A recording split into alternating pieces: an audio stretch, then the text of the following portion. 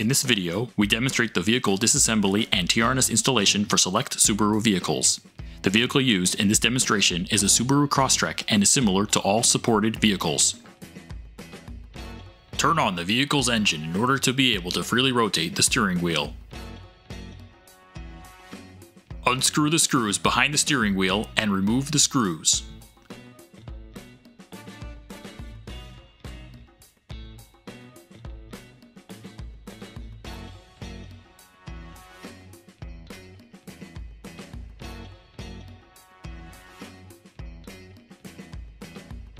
Use the pry tool to unsnap the lower steering wheel column cover.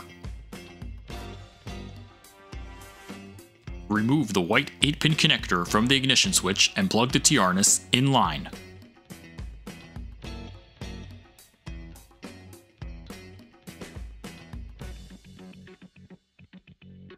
Connect the grounding ring to the vehicle's chassis using any metal screw. Next, locate the vehicle's fuse box under the driver's side dash.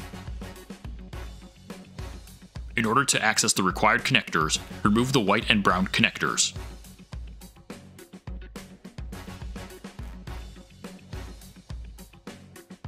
Remove the white 40-pin connector located on the back of the fuse box and plug the T-harness in line.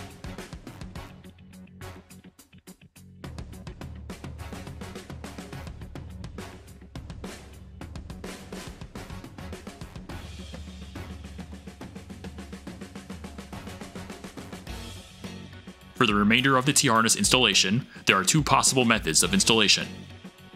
We will now demonstrate how to determine the correct installation for your vehicle. Locate the 20-pin gray connector on the back of the fuse box.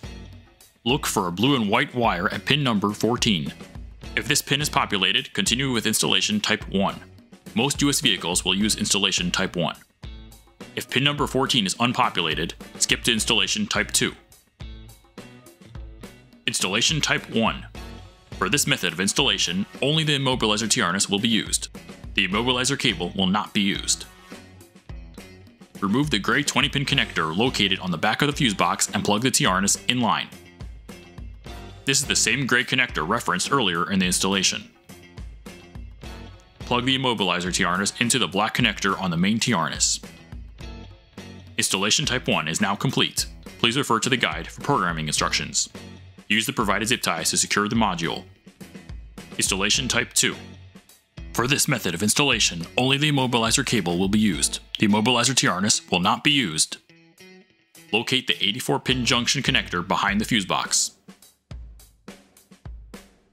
Carefully remove the junction connector by pushing up on the gray lever. Remove the plastic cover by pushing in on the tabs. Locate the red and white wire at pin number 36.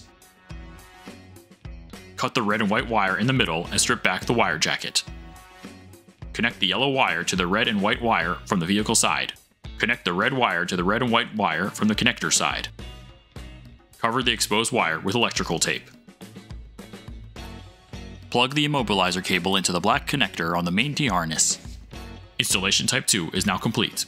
Please refer to the guide for programming instructions. Use the provided zip ties to secure the module.